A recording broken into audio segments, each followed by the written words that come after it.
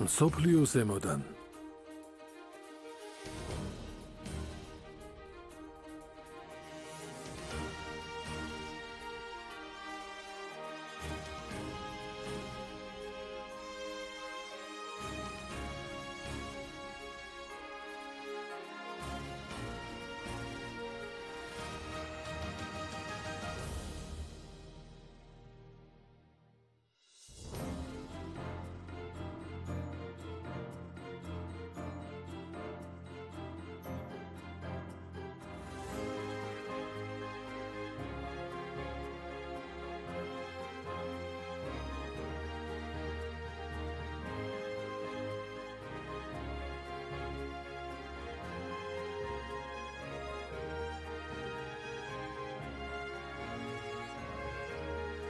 საჰაერო მოგზაურობა მენორკას გარშემო.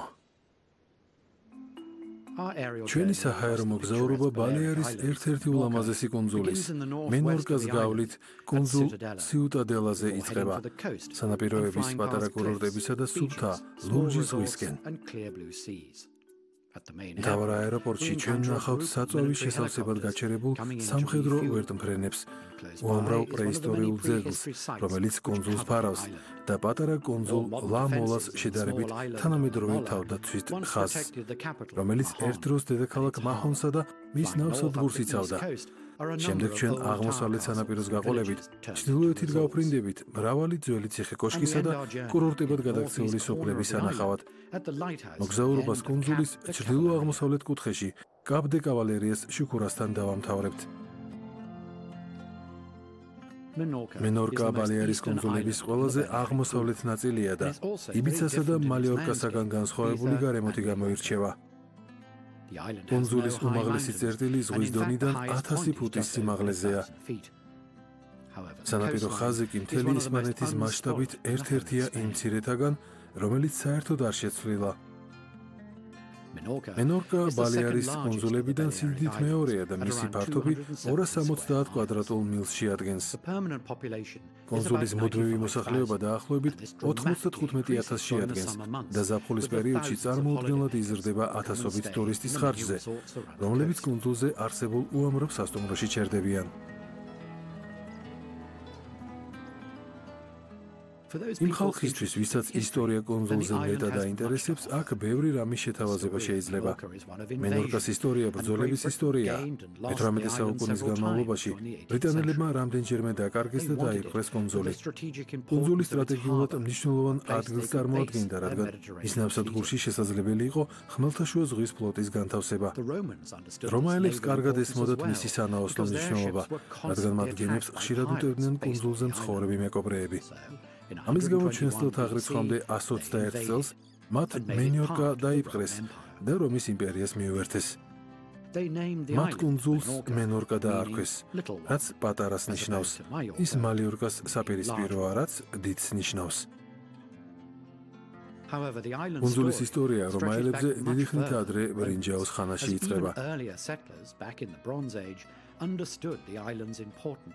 იმის გამო, რომ კუნძული მნიშვნელოვანი ადგილი იყო ხმელთაშუა ზღვაში ვაჭრობისთვის, ის უამრავი პრეისტორიული ძეგლითაა მოფენილი.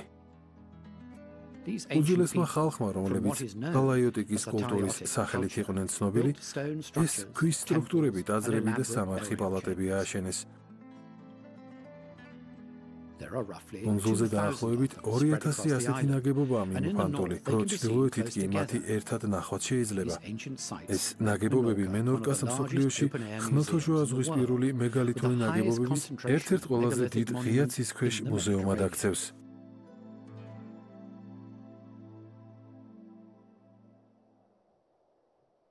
კუნძულის ჩრდილო-დასავლეთი კუთხე სიუტადელია, კუნძულის მეორე ქალაქი, რომელიც ერთ დროს დედაქალაქი იყო.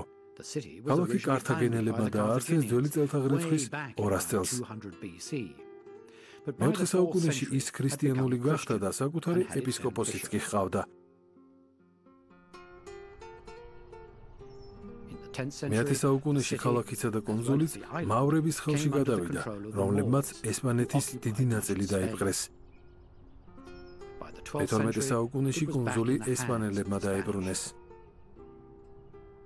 ასეთი შემოსევების ტრადიცია შემდეგაც გაგრძელდა. 1558 წლის 9 ივლისს თურქული არმიის ნაკლებად ცნობილმა ბარბაროსა პაშამ ქალაქს შეუტია და მოსახლეობის დიდი ნაწილი გაანადგურა. გადარჩენილები თურქეთში წაიყვანეს და ტყვეებად გაყიდეს. ქალაქი სრულად განადგურდა. ერთადერთი რაც გადარჩა მე-13 საუკუნის კათედრალი იყო. პლასა დეს ბოენში, რომელიც ერთ დროს მავრების ჯარების აღლო მიემართებოდა, უიღბლობის წლის ობელისკია აღმართული. 1708 წელს ბრიტანელები გახდნენ შემდეგი, ვინც კუნძული დაიპყრეს. მათ დედაქალაქი კუნძულის საპირისპირო მხარეს, მაჰონში გადაიტანეს.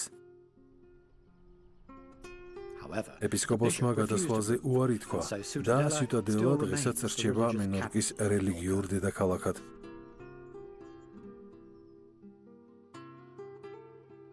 დღეს ქალაქი ტურისტებისთვის პოპულარული ადგილია, სადაც ისინი ნავსადგურში დილაობით ეერნობენ, რომ ნახონ თუ როგორ ბრუნდებიან სათევზაო გემები და როგორ უნაწილებენ ნადავლს ზღვის პირას მდებარე რესტორნებს.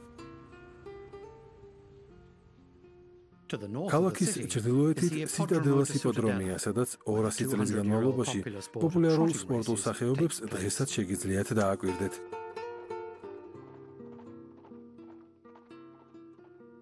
გზასთან და კლდის მასივებთან ახლოსაა აშენებული გასართობი ცენტრი ლოს დელფინესი.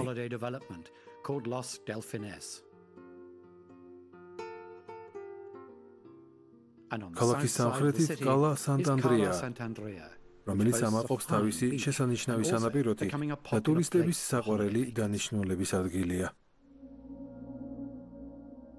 კუნძულის შიგნით გარემო კალაიოტის წრიული სტრუქტურებითაა დაფარული.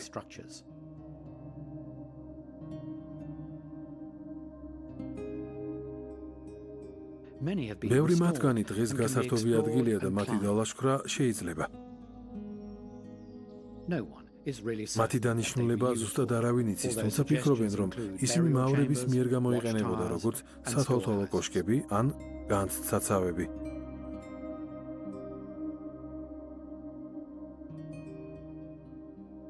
თუმცა აქ აღმოჩენილი მტკიცებულებები პრეისტორიული ხანისაა და ამ ვარაუდს არ ადასტურებს.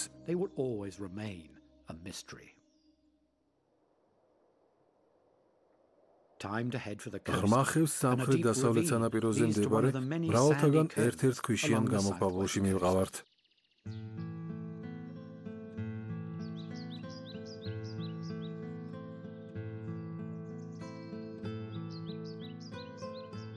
ყოველწლიურად მენორკაზე მილიონობით ადამიანი მოდის, რომ სამხრეთ-დასავლეთის კურორტებს ესტუმროს. ერთ-ერთი ყველაზე პოპულარული და ლამაზია კალა გალდანა, რომელიც აგებულია ულამაზეს ნალის ფორმის ყურესთან და გარშემორტყმულია ფიჭვებით დაფარული კლდეებით. თბილი სანაპირო ქარი ამ ადგილს იდეალურად აქცევს ოჯახებისთვის, რომლებსაც პატარა ბავშვები ჰყავთ. ერთ-ერთი კლდეზე მიმზიდველი კერძო ვილა დგას ხედით ზღვაზე. ამ სანაპიროზე ზღვამ შექმნა ბევრი გამოქვაბული, რომელიც შესანიშნავი ადგილია გასამარტოებლად. მენორკაზე წელიწადში საშუალოდ 300 მზიანი დღეა, ტემპერატურა კი 25 გრადუსზე ქვემოთ არ ჩამოდის. ზამთარში ამინდი ისევ თბილია და კუნძულს ვიზიტისთვის სასიამოვნო ადგილად აქცევს. 1993 წელს იუნესკოს მიერ მთელი ნაკრძალი ბუნების ძეგლად გამოცხადდა, რაც იმას ნიშნავს, რომ ადამიანებსა და ბუნებას შორის არსებული ბუნებრივი ბალანსი დაცული უნდა იყოს. სანაპიროები და წყალი ძალიან სუფთაა, მაგრამ ტურიზმის განვითარებასთან ერთად ბუნება მაინც ზარალდება.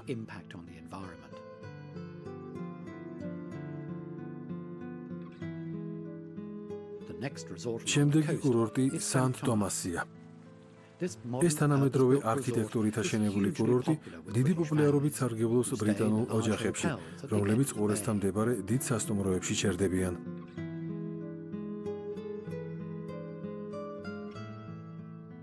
როდესაც სასტუმროებში მცხოვრები ათასობით ადამიანი ტოვებს კუნძულს, ქალაქის მოსახლეობა 100 კაცამდე მცირდება.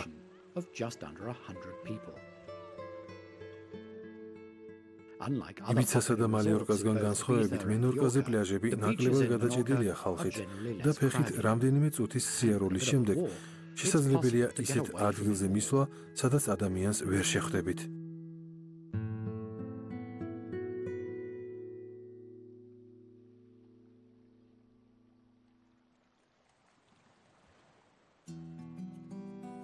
მენორკას ყველაზე გრძელ სანაპიროს სონბოუ ეწოდება და ის 2 მილის სიგრძისაა. სამხრეთ ნაწილში ცნობილი სასტუმრო კომპლექსია განლაგებული.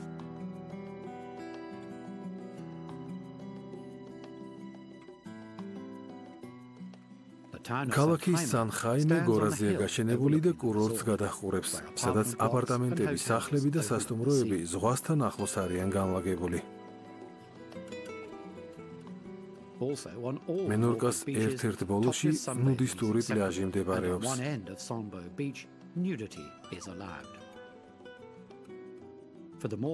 კუნძულის დათვალიერების ერთ-ერთი გზა საფეხმავლო ბილიკებით ყურეებისა და გამოქვაბულების დალაშქვრა.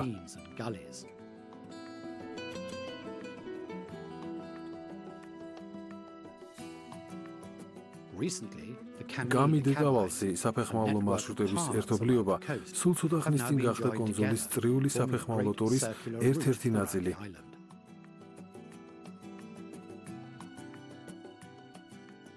წარსულში ამ მარშრუტების უმეტესი ნაწილი კონტრაბანდისტებისა და მათ შესაჩერებლად წამოსული მებაჟეების მიერ გამოიყენებოდა. კლდოვანი მასივებიდან კამკამა, ლურჯი ზღვისა და სანაპიროს ხედები თავბრუდამხვევი სილამაზით გამოირჩევა. კუნძულის ერთ-ერთი უძველესი კურორტია კალა ენ-პორტერი. ეს კურორტიც საკმაოდ პოპულარულია ბრიტანელი ტურისტებისთვის. კლდეებზე რამდენიმე კერძო ვილა მდებარეობს, რომელთა უმრავლესობა ზაფხულის თვეებში ივსება. მათი პოპულარობის ერთ-ერთი მიზეზი ისაა, რომ ისინი მენორკას აეროპორტთან და ჩვენი დროებითი შეჩერების ადგილთან ძალიან ახლოს მდებარეობენ. თუმცა აეროპორტში დაშვებამდე ჩვენ უნდა მოვიცადოთ. ლოდინი აეროპორტში მდგარი სამხედრო ვერტმფრენების გამოგვიწევს, რომლებიც სასწავლო ფრენებს ასრულებენ და ახლა საწვავით შევსებას ელოდებიან.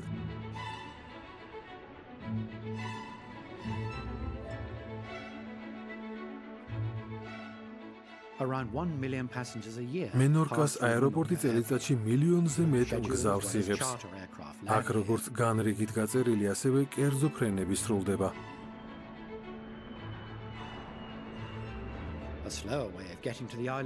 კუნძულზე მოხვედრა ბორნით ბარსელონადანაც შეიძლება, თუმცა ტურისტების უმეტესი ნაწილი მაინც აეროპორტს იყენებს.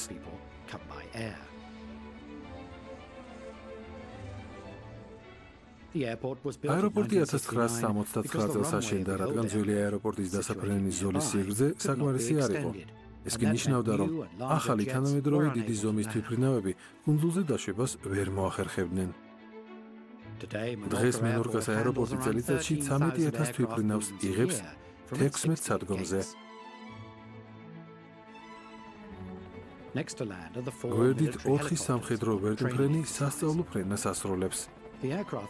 თვითმფრინავის მოდელი ბოლკოვ 105-ია, რომლის წარმოება 60-იანი წლების ბოლოდან დაიწყო. ესპანური არმია ვერტმფრენებს იყენებს როგორც ანტისატანკო საშუალებას, ასევე სამაშველო სამძებრო სამუშაოებისას. ეს პირველი მცირეწონიანი ორძრავიანი ვერტმფრენი იყო, რომელსაც კერძო მფლობელი ჰყავდა. ბოლკოვ 105 30-მდე ქვეყნის საჰაერო ძალების შემადგენლობაშია, რომელთა უმეტესობა სასწრაფო დახმარების სერვისს ეკუთვნის. 4-ხრახნიანი როტორული ფრთები მსოფლიოში პირველი იყო, ეს კი ნიშნავს, რომ მას ძალიან მაღალი მანევრულობა ახასიათებს. შეერთებულ შტატებში ამ ვერტმფრენს საჰაერო შოუებზე ისეთი ილეთების შესასრულებლად იყენებენ, როგორებიცაა მარყუჟი და კასრი, რომლებიც ჩვეულებრივ უმოძრაო ფრთებიან საფრენ აპარატებზე სრულდება.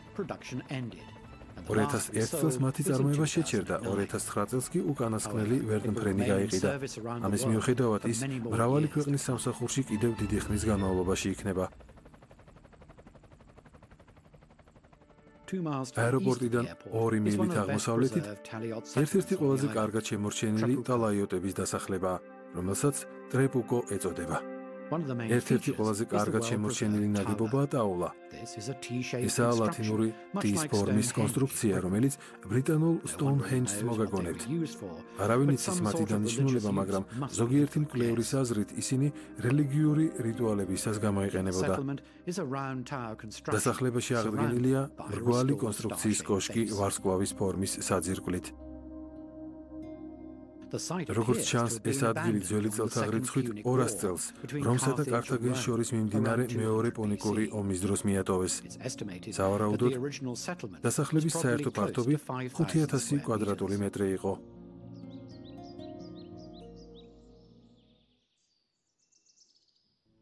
დედაქალაქ მაჰონთან ახლოს უფრო მეტი ისტორიული ადგილის ნახვა შეიძლება. უმეტესი მათგანი სამხედრო ნაგებობაა, რადგან მე-18 საუკუნის განმავლობაში კუნძულისთვის ფრანგები, ესპანელები და ბრიტანელები იბრძოდნენ. 1710 წელს ბრიტანელებმა ფორტი მარლბორო ააგეს, რომელსაც სახელი ბრიტანელი გენერლის ჯონ ჩერჩილის მარლბოროს პირველი ჰერცოგის პატივსაცემად უწოდეს.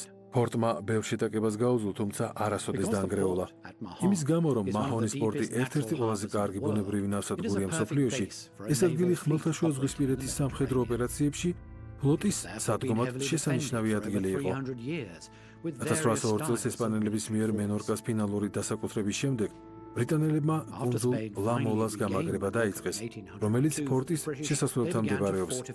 19 საუკუნის მეორე ნახევარში ესპანელებმა დედოფალ იზაბელ მეორის დიდი ციხესიმაგრე ააშენეს. ის რამდენჯერმე გადაკეთდა. მისი კუთხოვანი კედლების, სანგრებისა და სათოფურების გამო ის მნიშვნელოვანი ციხესიმაგრე გახდა. სანაპიროს გასწვრივ არსებული საცეცხლე პოზიციები ახლომახლო მოძრაობ მტრის გემებს გულთბილ შეხვედრას პირდებოდა. კუნძულის ყველაზე მაღალ ადგილას კი კუნძულის მმართველები ცხოვრობდნენ. არტილერიის ახალი ტიპის გაჩენასთან ერთად ციხესიმაგრე ნელ-ნელა ზედმეტი ხდებოდა. კუნძულის დაცვის უფრო კარგ და ეფექტურ საშუალებად უფრო დიდი ძალის მქონე არტილერია მიიჩნეოდა. ამიტომაც 1930 წელს კუნძულის უმაღლეს წერტილზე ვიკერსის წარმოების 2 15-ინჩიანი ქვემეხი დააყენეს. როგორც ჩანს, ერთ-ერთი მათგანი კლდიდან გადავარდა, მეორეს ნახვა კი დამთვალიერებლებს დღემდე შეუძლიათ.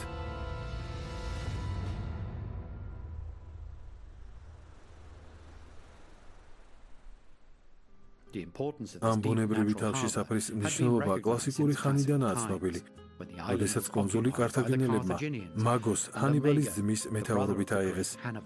მაგომ ქალაქ მაჰონს და ნავსადგურს თავისი სახელი უწოდა.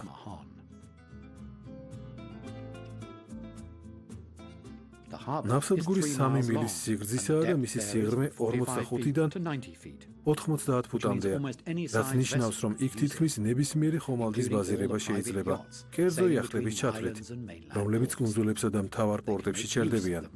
მათ მთავარ ნავსადგურთან ახლო მდებარე სპეციალური იახტების ნავსადგურის გამოყენება შეუძლიათ.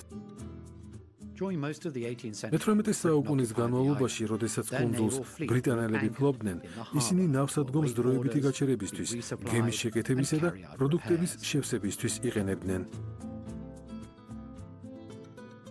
ქალაქი ესკასტელი, რომელიც ნავსადგომთან მდებარეობს, ბრიტანელებმა დააარსეს და ჯორჯთაუნი უწოდეს მეფის პატივსაცემად. ეს ადგილი საოკუპაციო ჯარის სამეთაურო პუნქტს წარმოადგენდა და არქიტექტურა უმეტესად ბრიტანულ გავლენას განიცდის. დიდი ხნის შემდეგ, როდესაც ესპანელებმა ქალაქი დაებრუნეს, მას ელ-კასტელი უწოდეს, რაც ციხესიმაგრეს ნიშნავს, იმის გამო, რომ ის კუნძულის ყველა ციხესთან ახლოს მდებარეობდა. ეს ქალაქი ცნობილი იმითაცაა, რომ ესპანეთის ყველაზე აღმოსავლეთი ქალაქია და მზის ამოსვლას პირველი ხვდება.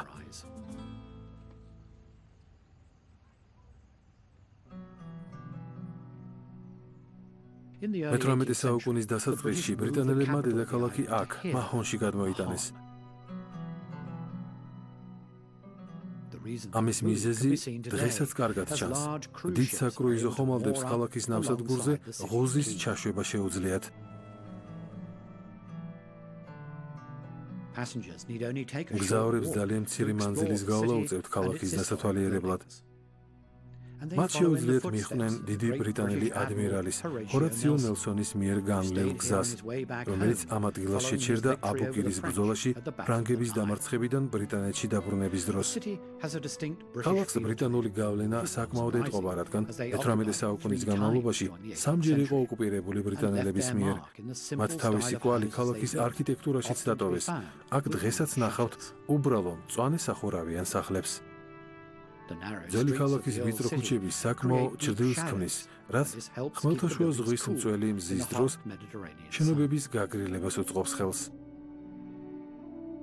ქალაქის ჰორიზონტზე რამდენიმე ტაძრის სილუეტი ჩანს.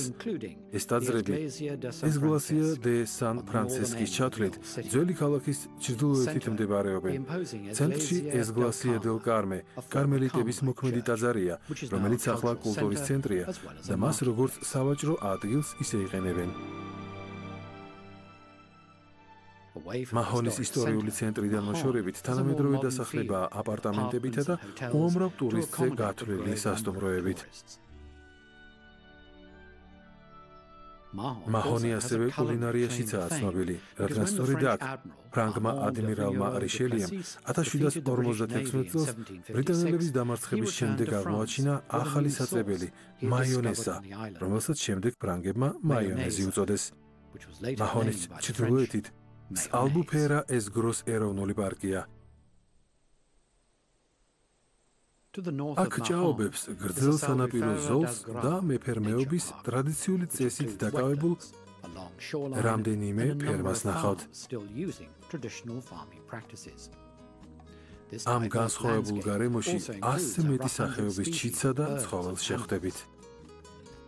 გარემოს ამ განსხვავებულმა ტიპმა დიდად განაპირობა ის, რომ 1993 წელს იუნესკომ მენორკა ბიოსფერულ ნაკრძალად გამოაცხადა. კუნძულის სტრატეგიული წერტილები თავდაცვითი კოშკებია, რომელთა არქიტექტურა ხმელთაშუა ზღვის ბევრ ქვეყანაშია.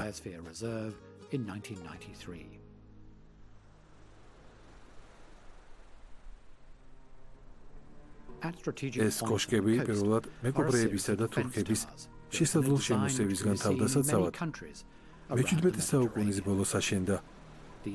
ეს კოშკები როგორც სათვალთვალოდ, ასევე თავდაცვისთვის გამოიყენებოდა, რომლის თავზეც იდგა ქვემეხი, შიგნით კი ჯარისკაცები ცხოვრობდნენ.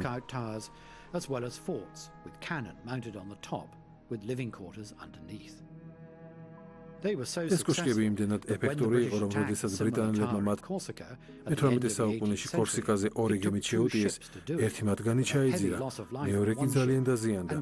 კოშკს მხოლოდ 33 ჯარისკაცი იცავდა. შედეგად ბრიტანელებმა მსგავსი კოშკები ბრიტანეთის სანაპიროებზე ააშენეს და მათ მარტელოს კოშკები ეწოდებოდა.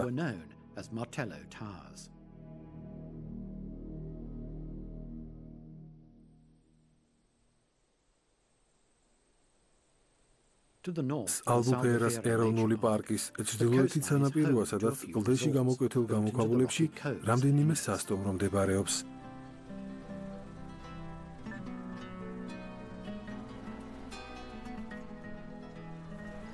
ნამგლისებრი ფორმის მქონე ქვიშიან ყურეში კურორტი არნელ დენ კასტელი მდებარეობს. ეს კუნძულზე ერთ-ერთი ყველაზე ხმაურიანი და ერთადერთი ადგილია, სადაც დიდი სასტუმროებია განლაგებული.